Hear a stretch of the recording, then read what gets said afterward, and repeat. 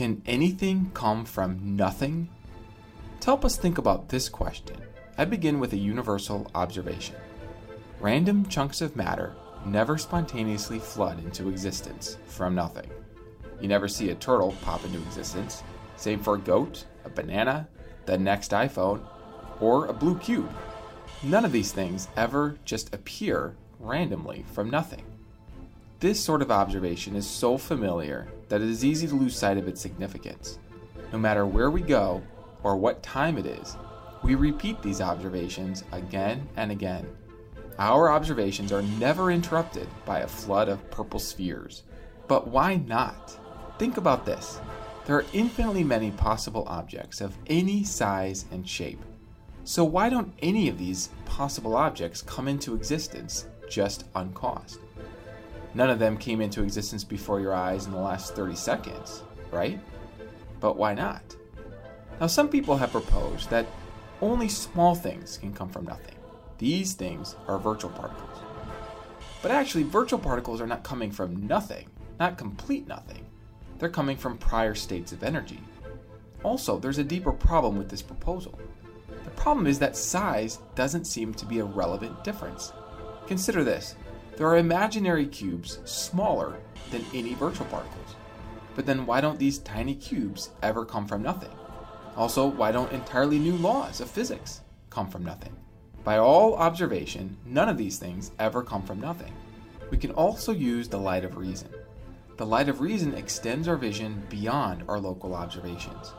For example, just as our observations of gravity on Earth let us see that gravity holds beyond the Earth, so too, our observations of causal order on the Earth, things coming from other things, let us see that the causal order holds beyond the Earth. How do we see this? We see beyond our local observations by seeing the simplest hypothesis that explains all of our observations. So what is the simplest hypothesis that matches our observations about beginnings? To help with this question, I offer 3 additional questions for you to consider.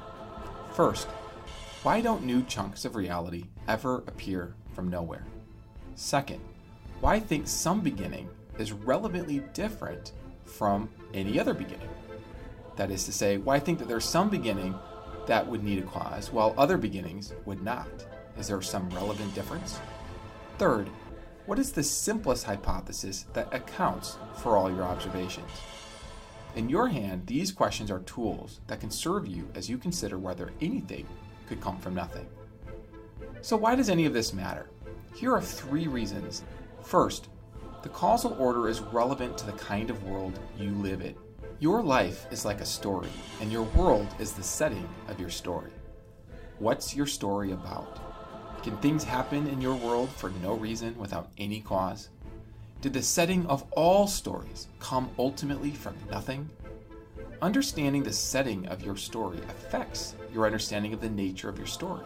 And your understanding of the nature of your story affects how you live within your story. Second, I'll be honest. I want you to see that things don't just happen without any cause or condition. I want you to see this first because I think it is true, and second because seeing this gives you greater power to build your life in accordance with actual reality. Things aren't random. You can find the causes of things, and then by doing that you can cause your life to improve along the lines of your desires.